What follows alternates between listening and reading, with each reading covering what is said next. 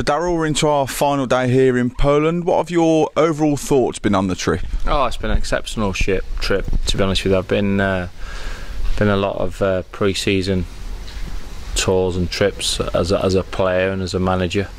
I think it's been up there as one of the better ones, really been pleased with it. The hotel's been very accommodating, the resources have been great, so we're delighted.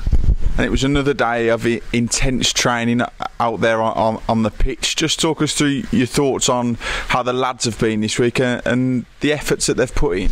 Yeah, it's been tremendous. It's been, obviously, like you've seen it yourself, it's been a tough week for them, but they've got a good mixture of good fitness work. You know, Brothers is doing an excellent job in the conditioning, my S&C coach, and they're looking fit and lean, which is good.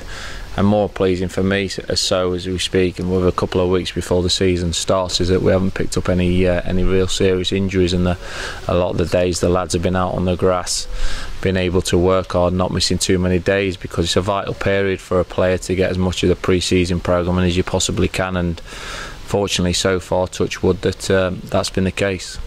And from the intensity that they've shown out here in the warmer weather, you'll be looking to carry that on into the coming weeks ahead of the season, which is going to be, obviously, it comes around quickly, doesn't it? It certainly does, yeah. The games come around quickly. It's a lot of games in League Two, in the lower leagues of the English pyramid, so we've got to be ready for that.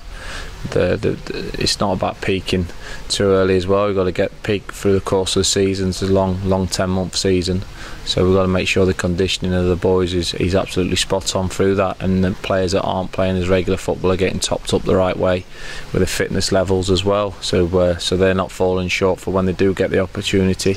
They need to take it.